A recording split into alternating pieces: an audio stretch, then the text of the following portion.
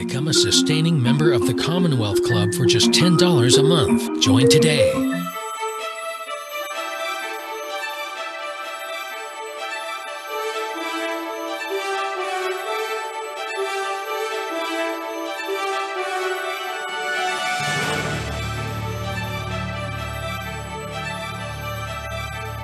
Good morning. Welcome to the Commonwealth Club of California. I'm Celia Menschel, chair of the club's member-led Middle East Forum. A special welcome to new members and a special thank you to Christina Nemeth of the club's travel department for assistance with this program. The next Middle East Forum events are on February the 9th. We have America and Iran, and on February 23rd, we have Daughters of Kobani, a program about Kurdish women soldiers who bravely fought Islamic State with the United States forces. You can find out more about these and other upcoming programs and how to support the nation's oldest and largest political affairs forum at commonwealthclub.org. On a personal note, I would like to mention that today is the 75th anniversary of the liberation of Auschwitz and International Holocaust Remembrance Day.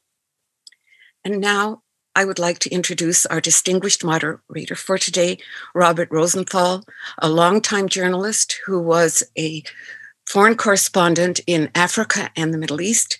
He was the editor of the Philadelphia Inquirer, the managing editor of the San Francisco Chronicle, and the executive director of the Center for Investigative Reporting. Would you please welcome Robert Rosenthal? Thank you. I'm Robert Rosenthal, currently a board member of the Center for Investigative Reporting and Reveal. I'll be your moderator for today's program called War of Shadows. Now it's my pleasure to introduce our distinguished author and speaker, Gershom Gorenberg. He is the author of 3 critically acclaimed books, The Accidental Empire, The Unmaking of Israel, and The End of Days, and the author of National Jewish Book Awards as well. Would you please welcome Gershom Gorenberg, whose book War of Shadows is a great thriller, code-breaking spies, the secret struggle to drive the Nazis from the Middle East. Welcome, Gershom. American memory of the war against Germany during World War II tends to leap from the start of the war, Pearl Harbor, to D-Day, to we won. And yet, for 3 years, more than half the length of World War II, North Africa was where British and then Allied forces fought Italy and Germany. And not only that, the real story of the decisive battle is a story of an intelligence breakthrough, which is either missing or extremely fragmentary in accounts of the war. The heroes of that battle, the intelligence battle, have been erased from the record, and not by accident. To understand this, I want to take you on some time travel. Our first stop is in central Cairo on the 1st of July, 1942. If you were among the department stores and apartment buildings of a city built to be the Paris of the Middle East, if you were outside the inevitable L'Américain Cafe, and you looked west toward the Nile, you see pillars of smoke rising from the British Army's General Headquarters, Middle East, from the British Embassy, from Royal Air Force Headquarters, because clerks and soldiers are busy burning papers. They have bonfires of code books and secret documents. The fires are so hot that some pieces of paper don't burn up. They're lifted up by the heat and carried out over the city. That morning, a British code officer by the name of June Watkins finished her all-night shift in the RAF's code room in the basement of a downtown hotel, and she goes out on the street and she runs into a South African officer she knows who takes her to Gropey's Garden Cafe, a favorite hangout for British officers, for coffee. But when they get there, the garden is closed. They have to drink their coffee inside.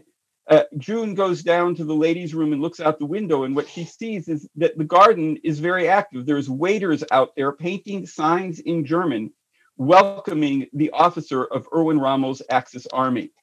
The train station in Cairo looks like the scene that you might remember from the film of Casablanca, of the eve of the German conquest, packed with people trying to flee. In this case, there's no rain, People are trying to flee south to Sudan or get onto the overnight train east to Jerusalem. The Turkish embassy in Cairo sends a radiogram to Ankara and says, the number of Egyptian Jews who want visas for Turkey is increasing every day. What are we supposed to do? And they get a radiogram back that says, say no. Don't let anybody in. Why are we reading these messages in English? Because they were picked up, intercepted, decoded, and translated by Britain's government communications headquarters, the British intelligence agencies whose very existence was unknown to the public. If you saw the movie The Imitation Game, you got a very inaccurate version of how GCHQ broke the Enigma code. They also broke the diplomatic codes of 24 countries, including Turkey, and for that matter, the United States. Everybody who was in Cairo knew that Cairo was about to face the same fate as Paris. To understand that, let's look at the map. 10 days earlier, the German and Italian army under Erwin Rommel had conquered the small Libyan port of Tobruk. And at that moment, the British army appeared to be on the edge of collapse. In the next 10 days, just 10 days, a week and a half, Rommel's army advanced 350 miles to El Alamein on the Egyptian coast, just 60 miles outside of Alexandria. Let's stop for a second and talk about Rommel. There's Erwin Rommel. Rommel was the most famous of the German generals. He was known as the Desert Fox. He wrote a memoir of his time in North Africa called War Without Hate, describing his 2 years of commanding in Africa as just soldiers involved in a deadly game of war, a description which completely ignored the fact that there were actually civilians there. He gained a post-war reputation as being a good German. Hold on to that name and the thought of that reputation, Rommel. But we're in the summer of 1942. Let's go back to the map. As I said, people were trying to flee from Cairo to Jerusalem, but Jerusalem and Palestine were a very uncertain refuge. The distance from El Alamein to Jerusalem was barely more than the distance that Rommel had already advanced from Tobruk to El Alamein. The expectation in Palestine was Rommel is coming. This was frightening, especially obviously for the Jewish population of Palestine, but the meaning was actually extremely unclear. On the one hand, there had been a news report from London at the end of June that said that secret information smuggled out of occupied Europe said that 700,000 Jews had been murdered by the Nazis in Poland, some of them in mobile gas chambers carried on trucks. And a couple of days after this, with information gathered from elsewhere in occupied Europe, the World Jewish Congress published a report saying that altogether 1 million Jews had already been murdered in Europe. And here's how the item appeared in the New York Times on page 7 next to the Saks Fifth Avenue ads. This wasn't because the editors didn't think the story was important. It was because they couldn't be sure if it was true. And they were not alone in being doubtful. In a Tel Aviv Hebrew newspaper, an editorial ran the same day that said, these items, these reports, these numbers come as rumors taken from the air, passed from one informant to another, one writer to another. It's actually irresponsible, the editorial says, to be publishing these numbers because they cause despair and we have no idea whether or not they're true. So for the 75,000 Jews in Egypt and the 500,000 in Palestine, the fear of Rommel is not actually as great as the true threat that they're facing, because they don't know that the SS is confident of Rommel's victory and in fact has already created a mobile killing squad, an Einsatzkommando for the Middle East. On the same day, July 1st, 1942, they appoint the commander, this man, Walter Rauff, the man who was responsible for producing mobile gas chambers in Europe. His orders are to carry out executive measures against the Jews of Egypt, and once Rommel advances, the targets will be the Jews of Palestine, and after that, Syria, Lebanon, and Iraq. To understand what happened next at El Alamein, at that point in the desert, we need to travel in time again. We need to go back nearly 3 years to the first week of September 1939, to the train tracks of Poland. And we're going to look at 2 trains, one entering Poland and one leaving. The first train left Berlin on the 3rd of September 1939, 2 days after the German invasion of Poland, headed east into Poland. This is Hitler's private train. He wants to see the conquest. In charge of his security is his favorite general, Erwin Rommel. And Rommel proudly writes to his wife that he'd been invited to sit next to Hitler at lunch and that he, Rommel, was, quote, allowed to chat for almost 2 hours, unquote, with Hitler about military problems. Rommel writes, he is extraordinarily friendly towards me. Rommel worships Hitler. So I leave it to you to consider whether or not Rommel knew the meaning of German victories. Rommel, in any case, is elated to watch the invasion of Poland. It fits his idea, his belief in rapid warfare, armored divisions breaking through enemy defenses. But tanks were not the only machine needed for that kind of warfare, because headquarters needed to be in direct touch with commanders of tank forces who needed to be in contact with the units under them. The only way to do that was by radio, but sending battle plans by radio is the equivalent of shouting them out to the world.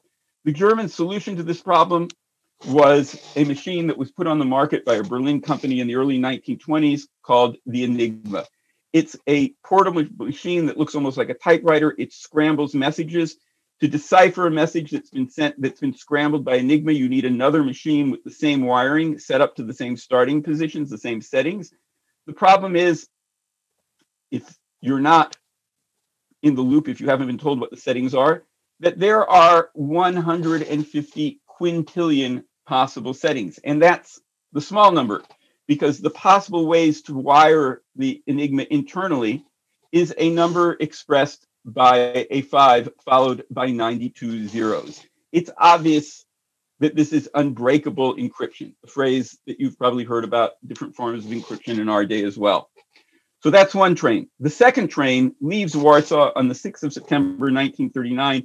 It's also heading east away from the German forces. And on board is the man who we could say ultimately defeated Rommel. That man, virtually forgotten by history, is Marian Rejewski, a 34-year-old Polish mathematician. 10 years before, when he was working on his master's degree in math, he was recruited by Polish intelligence's Cipher Bureau. And in the autumn of 1932, he was assigned to break Enigma. By January of 1933, he performed the supposedly impossible task of figuring out the wiring. And then he and 2 assistants found ways to find the settings. But as war approached in 1939, the Germans were changing the settings every day. Rejewski and his 2 assistants can't keep up. In July of 1939, they invite 2 British cryptologists, Codebreakers, from GCHQ to Warsaw and share their work. In September 1939, on that train, Rejewski escapes from Poland via Romania, reaches France, where he continues to advise the British. All of the British work breaking Enigma was based on what Rejewski had accomplished before the war. While Rejewski flees, GCHQ settles into its new location, an estate called Bletchley Park, a hideous mansion on the rail line between Oxford and Cambridge. And among the people moving in, well, one of them, you may be familiar with the name from The Imitation Game, is Alan Turing, a Cambridge mathematician. Based on Rejewski's work, he designs a giant machine that can run through Enigma settings looking for the one that could have produced a particular text. Also moving in is another Cambridge mathematician by the name of Gordon Welchman. He's an ethereal academician who, once he arrives at Bletchley Park, transforms himself into a manager, a master of world-changing technology. Besides coming up with the design that actually made Turing's machine work, Welchman's big idea was that code breaking wasn't academic work. It wasn't something for a genius alone in a small room. Welchman proposes turning code breaking into an industry, dividing research from production, having people working 3 shifts a day. Bletchley Park goes from employing about 100 people when the war starts to thousands by the end. In our terms, it's a high-tech startup. In April of 1942, Welchman's crew breaks into the Enigma networks used between Berlin and Rommel's headquarters. And very quickly, they're able to decode this message from Europe to Rommel's headquarters in Africa.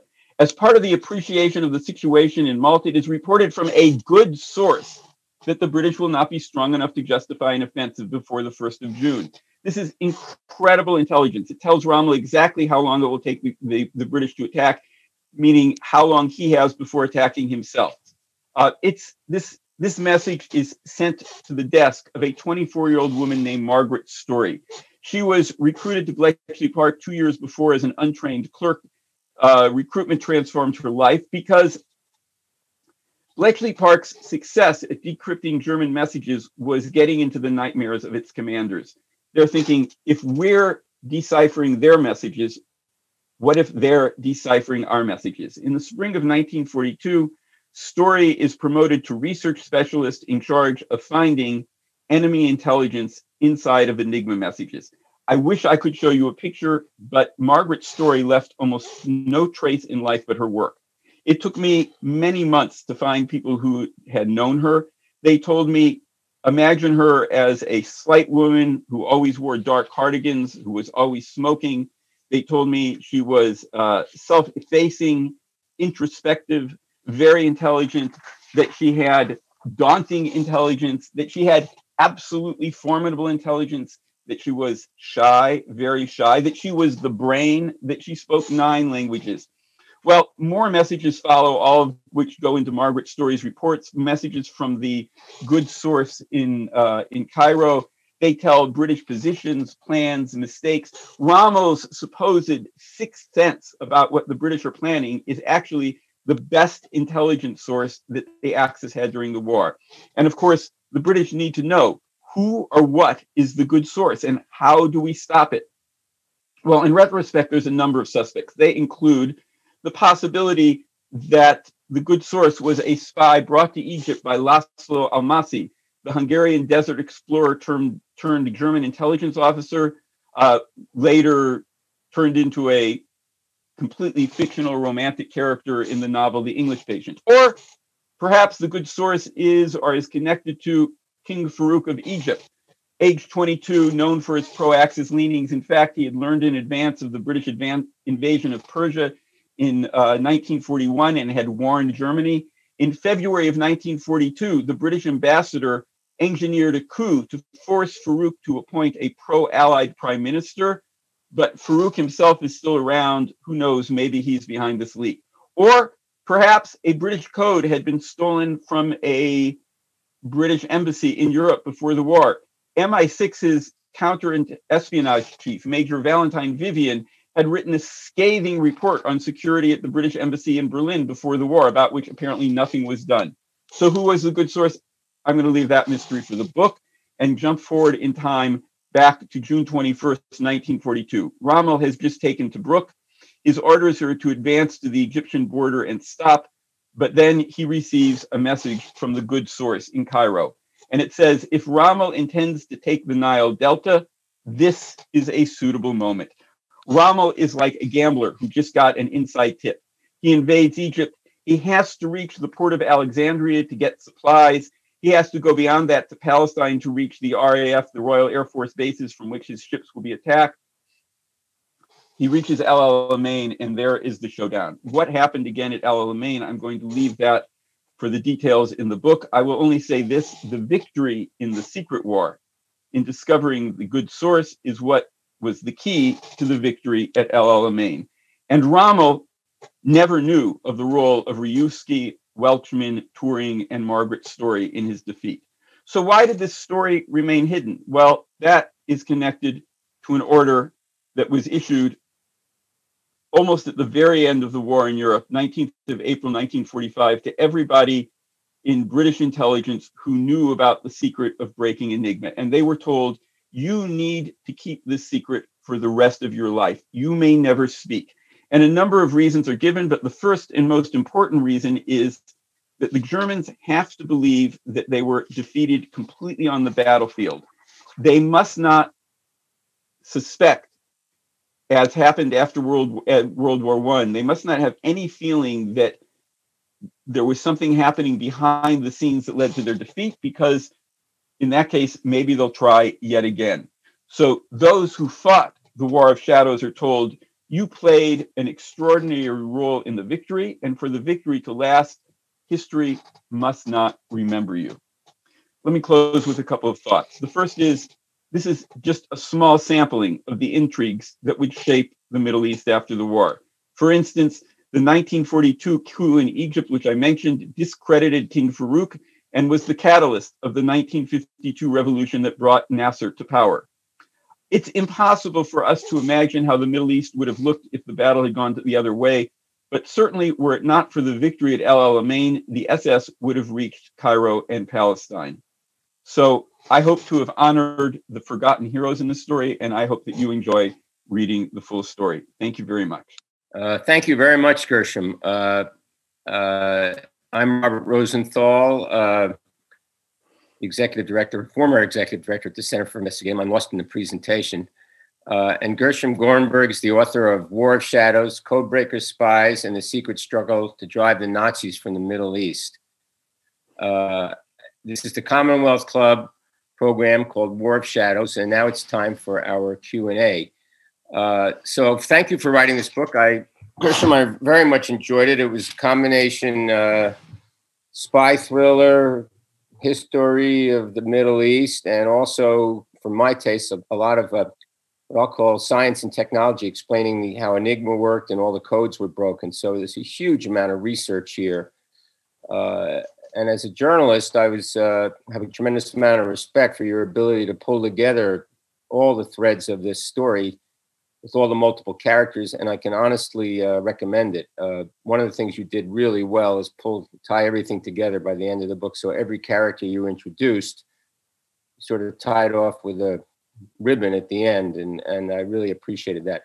But I'm really curious what intrigued you enough to begin this incredible journey to tell this story?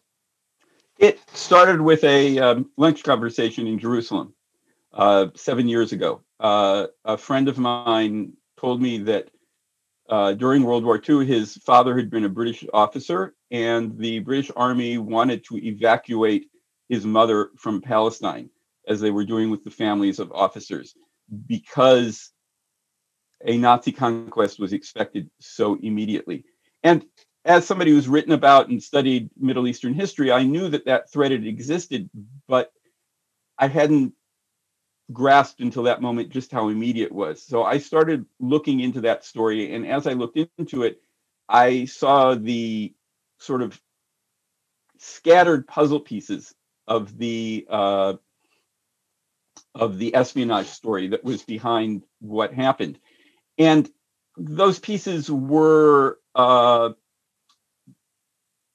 distorted because a lot of it was based on memories that people had years after the war, or rumors that people heard, or people who had worked inside of very compartmentalized organizations who had been told fibs about what was going on elsewhere in the organization. And I had the opportunity to start digging it up because finally, all of these decades after the war, more documents have been released.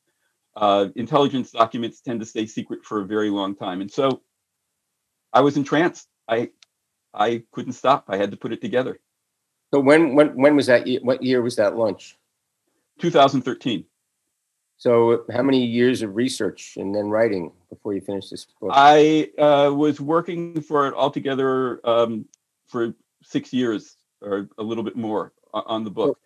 So one thing, in reading this book, I mean, you're basically taking us from Cairo, as you mentioned, to Poland, to escape from Poland, Berlin, London, Washington, Jerusalem. I mean, how did you pull together all these threads? And also Bletchley Park in London, outside London. What was the trail that really? Can you describe a little bit of the trail and the sequence of your reporting and what you were finding? Well, there were three pieces, really. One was visiting all sorts of archives, a list that kept growing of archives. The British National Archives in London were crucial, but there were half a dozen other archives in Britain, the American National Archives, the FDR Library, collections of private papers in various places. There were also captured German documents that are kept in Washington, that were microfilmed and kept in Washington, some Italian documents. That wasn't enough to put it together. Fortunately, I was also able to find children and grandchildren of people who had been involved in the stories who had some of those papers in their homes.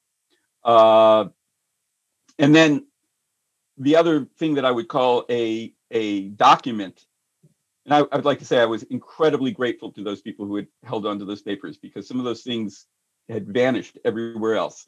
And the other document, as it were, was the landscape, the streets of Cairo, the streets of Rome, which added to the battlefield at El Alamein, which I needed to see in order to feel the story, the life of the story, and put it together. Well, taking the reader back through that period, the start of World War II, and really the success of the Nazis early in the war. But one thing that really comes through over and over again was how much the other side, depending which side you were on, had access to information once codes were broken, and not only through what I'll call the technology, but the human sleuthing, but also spies on the ground. I mean, it was surprising how much information was actually available to each side. I mean, did that surprise you at all in terms of what I'll call espionage, or what we would call cyber warfare today? I was just so into it that it was less of a surprise that it was going on than where did it work and where didn't. But there were things that became clear as I worked on it, which is that it's not just a matter of having information, because even once you got a hold of a piece of enemy information, there were all sorts of questions. Is it accurate? Is the person who got it to you reliable? What about all the other things that you didn't see? And then you have to get this information to commanders who can use it, but they have to believe it, and they don't always believe it. And you have to make sure that nobody else hears it, because the contradiction of intelligence is it's only valuable if somebody knows about it, right? The information about what Rommel is going to do has to reach Britain's General Auchinleck in Cairo. But the more people who know that it exists, the bigger chance that the secret will be given away, right? So there's this constant contradiction between giving it out and holding it back. And then there were situations where the intelligence was perfect, but the commander on the ground simply wasn't capable didn't have the forces to put it to use. For instance, in the battle for Crete in 1941, the British were then reading all of the Luftwaffe's messages, and it was an airborne invasion. So they knew exactly what the Germans were planning, but they simply didn't have enough troops to hold the ground. And when they lost Crete, there was a feeling like intelligence, what good is intelligence? It didn't save Crete for us. What they didn't know was that on the German side, Crete was considered a Pyrrhic victory, and the conclusion was we should never try an airborne invasion again, because the Germans, of course, didn't know that the British had been reading them. Well, I think in one of you quote the German general talking about it and reviewing incredible losses of German troops in that invasion, and I think he even says it's as if they knew what we were planning. I think you say, and they obviously did. But one of the things that was also striking was when you did have intelligence at times, you had to be careful about how you reacted, because you didn't want to let the other side, and frequently the Nazis, know that you were breaking some of their codes. So you sometimes didn't take action intentionally. And can you talk a little bit about that? Well, this was a huge problem because you've invested this incredible effort. It seems miraculous that you've broken through, and yet using the information can give away the secret. And there are two different examples I'll give of this, of what was done. One thing was they were also reading the messages of the Italian Navy, which was responsible for shipping supplies across the Mediterranean to the Axis forces in Africa. And they wanted to strike specifically the ships carrying fuel, because it didn't even matter if the ships carrying arms got through. If you got the ships carrying fuel, then those arms wouldn't reach the front. So they would send out a reconnaissance plane exactly to where that ship was. And the people on the ship would say, oh, we were spotted by a reconnaissance plane. But that reconnaissance plane was only going to that spot in the Mediterranean as a cover story for the intelligence. A more striking example is that in the summer of 1941, Churchill gave a broadcast speech in which he talked of mass murder taking place in the occupied Soviet Union.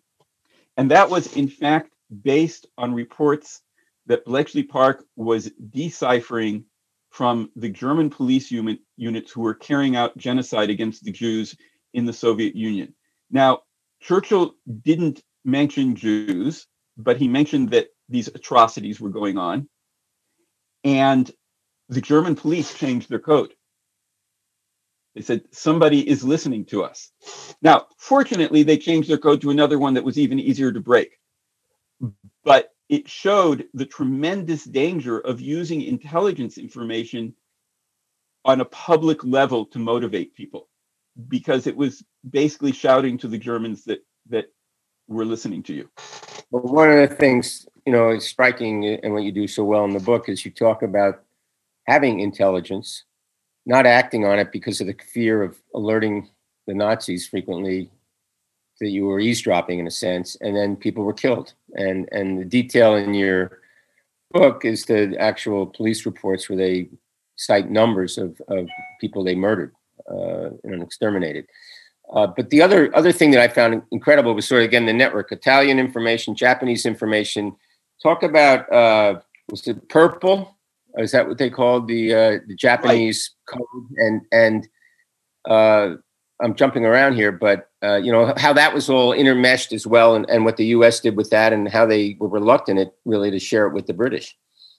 So Purple was the American name for the Japanese equivalent of Enigma, a machine that totally scrambled messages. And the Americans were much more expecting war with Japan than with Germany, and American intelligence put its efforts into breaking Purple. And in fact, in the summer of 1940, actually September of 1940, they made the breakthrough into Purple. And I have to say that one of the astounding moments this was the Japanese diplomatic code, not a military code, but a diplomatic code. But in early December of 1941, the messages being deciphered from Purple were saying, destroy your code machines, were orders to Japanese embassies in Washington and in London to destroy their code machines, which is an obvious sign that you're about to go to war. So in fact, the information was there that Japan is going to go to war, but the diplomatic messages don't tell where they're going to attack. And I'm sitting in the British National Archives, which has stayed quiet.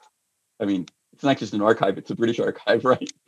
And I'm looking at the communications between London and America where they're saying, we're picking this up. Are you picking this up too? And I'm saying, these people know that a war is about to start. And I'm looking at the actual communications and I want to get up and shout. And I look around me and it's like, you can't shout here. But the problem was that they didn't know where they was going to attack. So the United States, I mean, at the very top, Roosevelt, the top generals knew that Japan was about to go to war, but they were missing the crucial piece of information of where the attack was going to take place. I think you even cite in the book when this information was shared without knowing where, there were U.S. installations in the Pacific. I think you mentioned the Philippines, which were actually alerted. But at Pearl Harbor, they said we're too far away, basically, and it's not going to happen here. And of course, that's the general and the admiral who were in command of Pearl Harbor were locked in their preconception that they could not be attacked and did not respond to the alert. They were sure that if the Japanese attacked, it would be in the Philippines or perhaps at the Panama Canal Zone. And that's another obstacle to the use of intelligence, which is that you've broken the code, but can you break the preconceptions of the people in charge? Well, the other thing, the book goes into great detail in explaining the code breaking in Enigma, and in your presentation, you showed, I never knew how many zeros were in a quintillion or whatever. But also there's human, what you call carelessness, error. Can you talk a little bit about what was happening in Rome and how the Italian security, Secret Service, really Secret Security, SIM, I think it was called, how they were getting information? Well, the Italians were did not have enough people on code breaking. They had some good code breakers, but it was a very small team. But they were very good at safe cracking. They were extraordinarily good at what in America was called black black bag jobs are, as the British said at a certain point, the best form of code breaking is a pinch meaning a theft. And for years, the commander of Italy's penetration squad was literally walking in and out of most of the embassies in Rome, stealing papers, and in particular, stealing code books. And that was an incredible, I mean, you steal one piece of paper, one secret report, that's an achievement. You steal a code book and you've stolen the supply. And that's what the Italians were doing. And they may have had the best intelligence Rommel loved to blame the Italians for everything. Oh, I didn't take this point in the desert, it's the fault of the Italians. But in fact, the Italians had the best intelligence around based on their most successful secret agent did all of his work within walking distance of his office in Rome. Tell us how remind me of his name and tell the listeners really what you're describing. I mean, give us the details. His name was Manfredi Talamo. Manfredi Talamo, as I said, he was the head of the penetration squad. What he did is he recruited Italian low-level employees working at various embassies, the doorman, the cleaner, the secretary, the messenger. They spent years carefully finding people and recruiting them. Somebody would be called into a meeting, they'd meet Talamo, they'd be introduced to him by any other name than Talamo. Person would be told, I can offer you this salary if you want to work for me. If you don't, you must never speak about this meeting. And the person's job was to make a wax impression of a key, to wait until an ambassador left a key to the door and a key to the safe lying around, to make a wax impression of it, to deliver it to Talamo. From that wax impression, a key was made. The informer, the agent inside the embassy would say, this is when they go out to lunch, this is when they go out to dinner.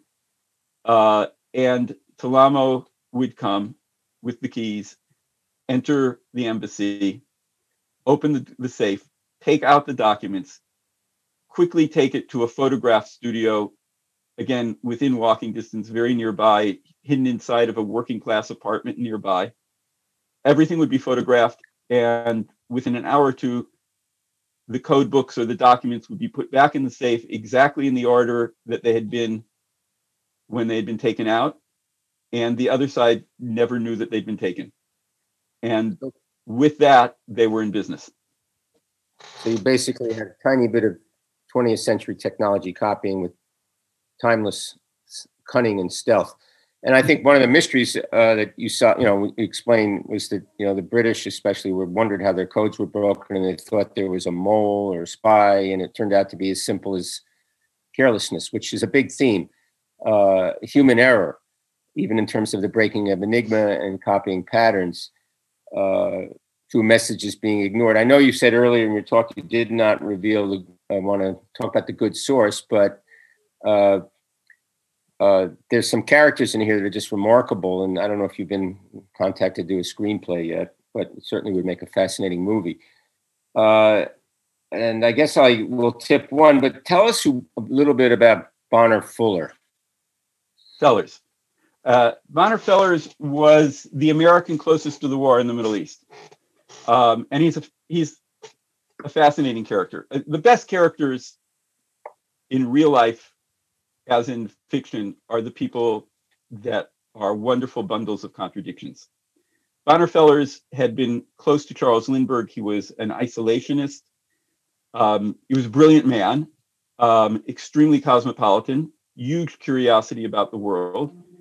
In the summer of 1940, he was sent to be the assistant military attaché in Madrid. He gets to Madrid and he immediately gets orders. War has just broken out in Egypt. He immediately gets orders, go on to Cairo to be the military attaché there. He actually takes a train across Europe, crosses through Berlin because America is not at war yet, arrives in Cairo and sets up an office as the military attaché. And a military attaché is a weird role because it's essentially an overt spy on an ally. Your job is to gather information in cooperation with your ally. And as the war grew in the Middle East, and especially after Pearl Harbor, when America entered the war, Washington wants to know everything that's going on in Egypt. They want to know what's going on because they want to know the state of the war, but also they're supplying arms to the British. So Bonner Fellers is the man that can tell you whether or not the new Grant tank is performing well in the field.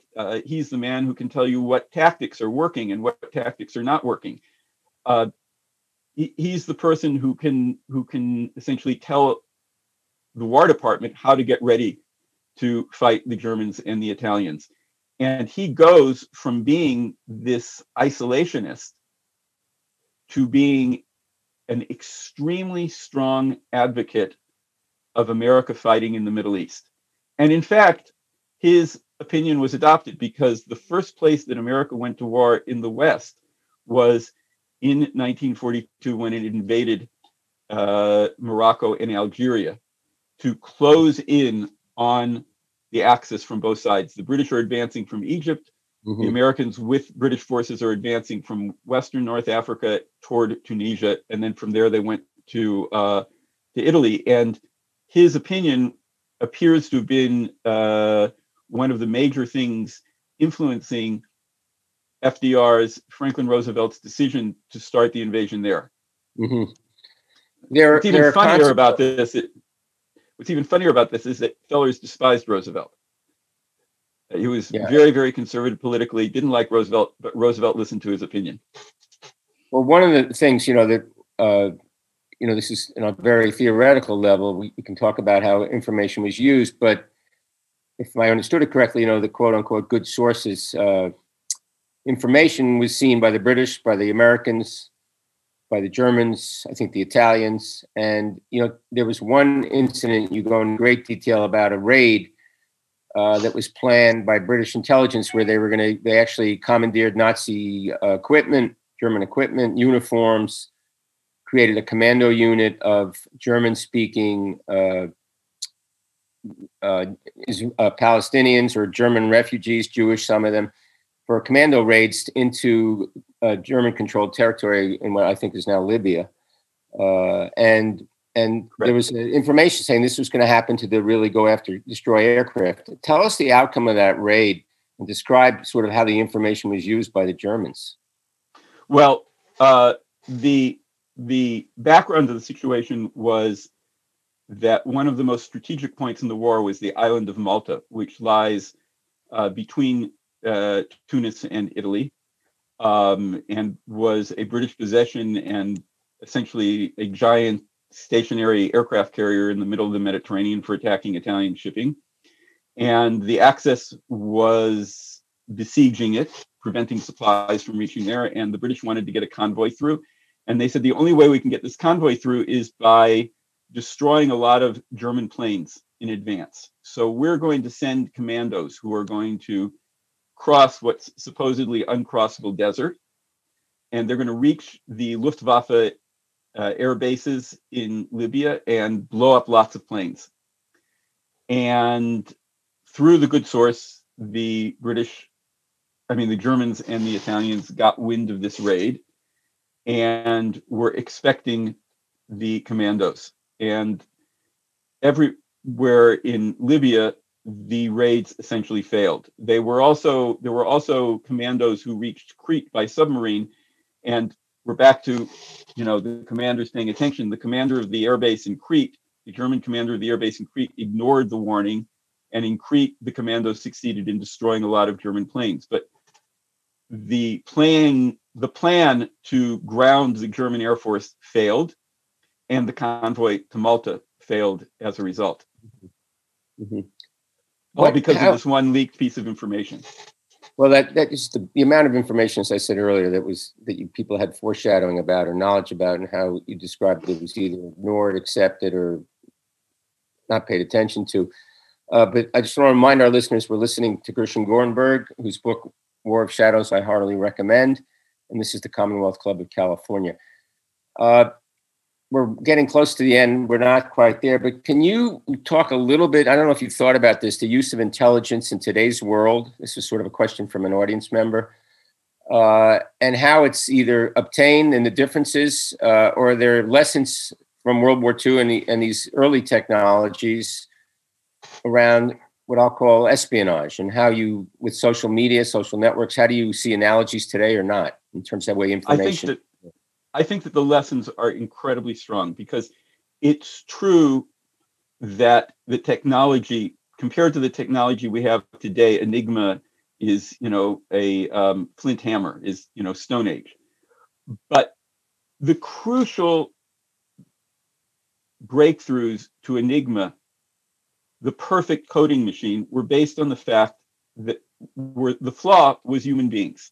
There were two kinds of human flaws that made Enigma breakable, that made it possible to get in. One was the people who invented it were so certain of the way that they looked at it that they couldn't imagine somebody else looking at the problem another way, which is a classic human psychological flaw.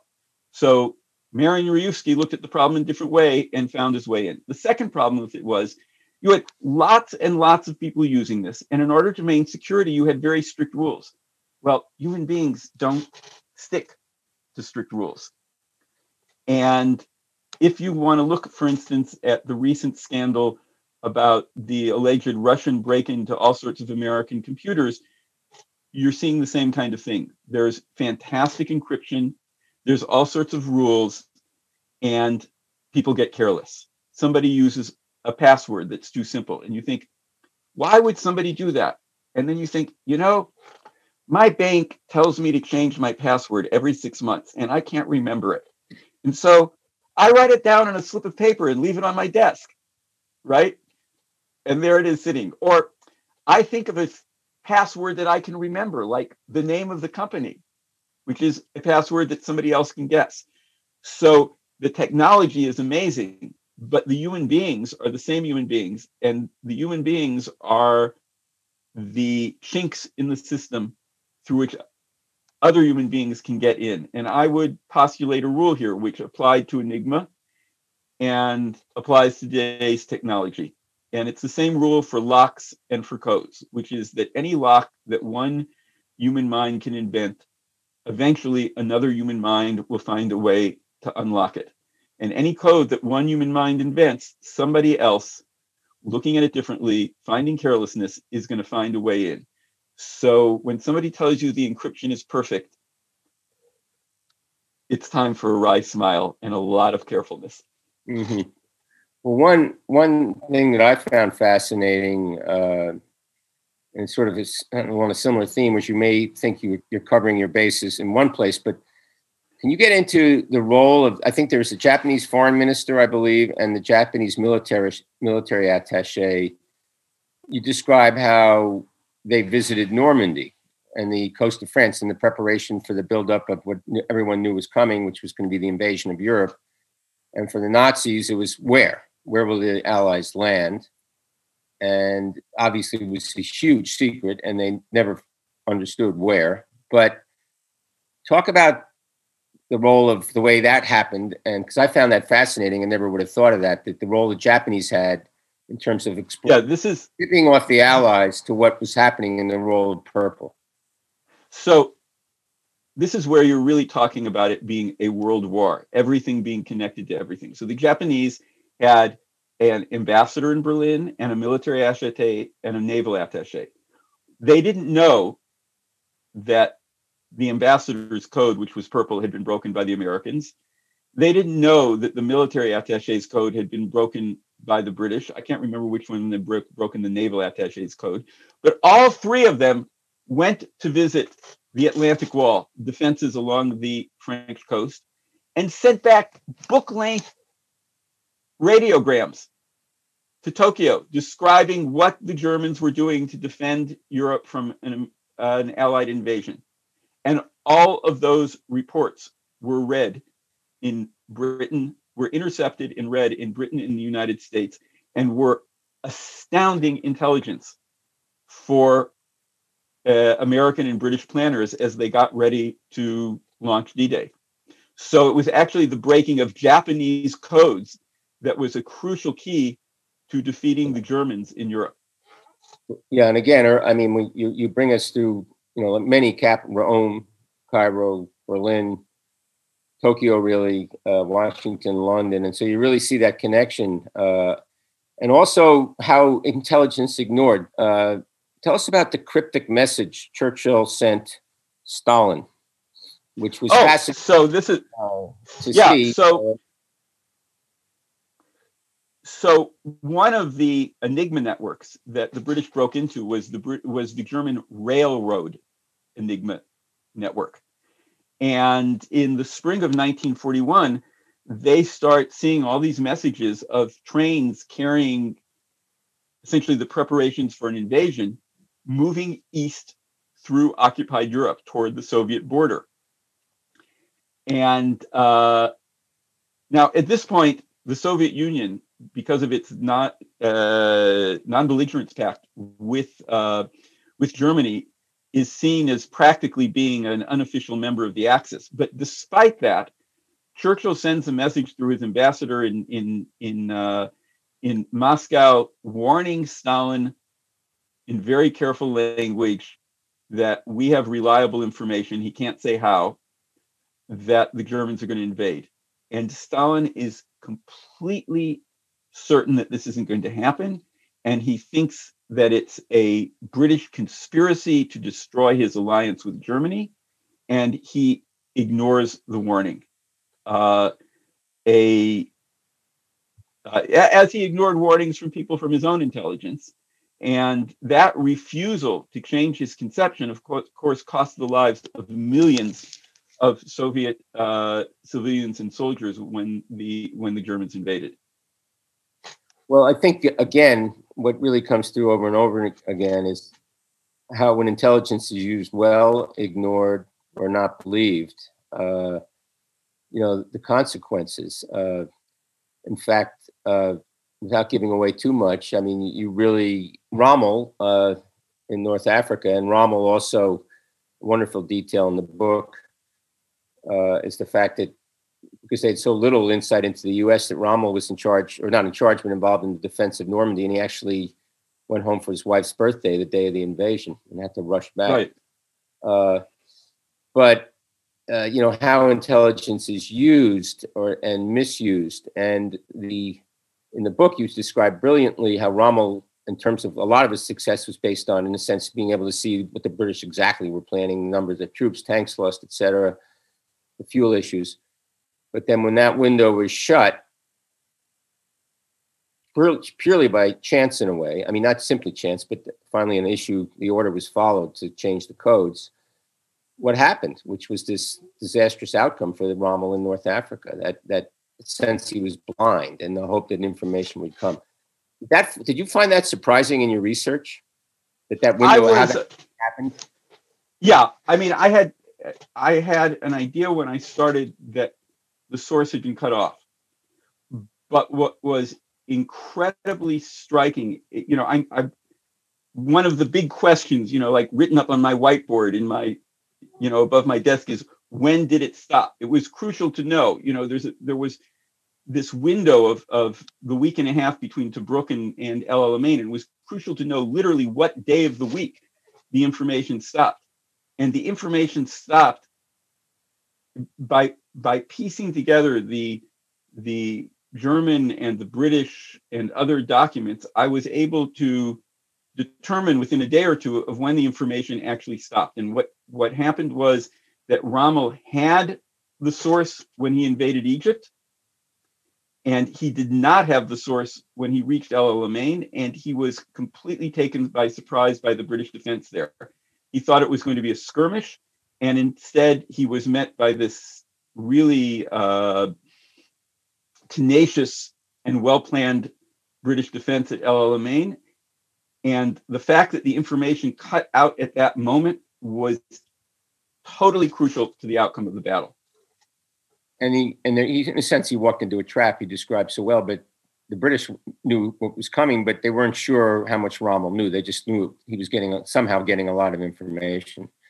They didn't realize what they didn't know until the last minute, and and perhaps until afterwards, was, has the source stopped? They knew that there'd been a source. They're not seeing the source now. Is that because we're not seeing it, or because the source has stopped? As the battle developed, it's very clear that Rommel no longer had this, 6-foot-tall pipe pouring information into his headquarters when he got to El Alamein. Okay. Unfortunately, we're going to have only time for one more question as we're running out of time. And I'm going to try and bring us to the present moment, to a recent event, and get your either speculation or maybe you have informed knowledge. There were a couple of questions about recent high-profile, really assassinations. The Iranian nuclear scientist, General Soleimani in Iran. In Baghdad last year. What do you? And when you look at those incidents, Gershom, from your knowledge now, and even from probably some of your people in the intelligence world, what do you think that intelligence is based on? Is it both on the ground, intercepts? What's the most effective thing today when you do these kind of high profile? I'm going to say one thing with a great deal of caution, and then explain the caution. I think that